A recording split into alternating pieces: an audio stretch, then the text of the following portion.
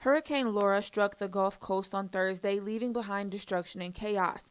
Marketing specialist for the Salvation Army in Dayton, Emily Manrique, said people outside the Gulf region can still donate, and cash and check contributions are the best way to help. They can donate locally, and you can designate those funds specifically to the Hurricane Laura relief program, and they will make sure that those funds get where they're supposed to go.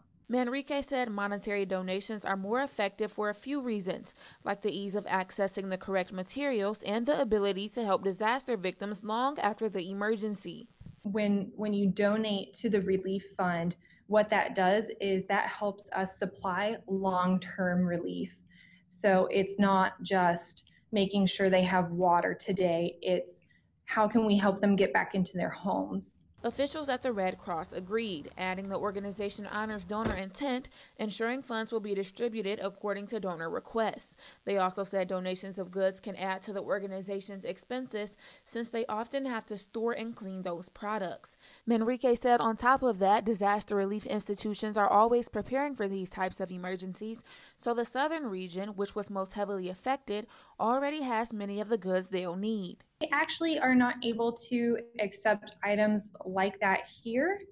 There typically tend to be a lot of those items donated elsewhere, but really the biggest need is the donations.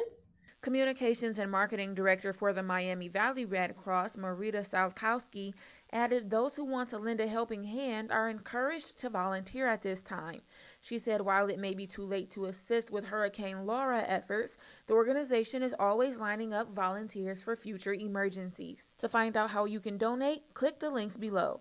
Lauren Mixon, 2 News, working for you.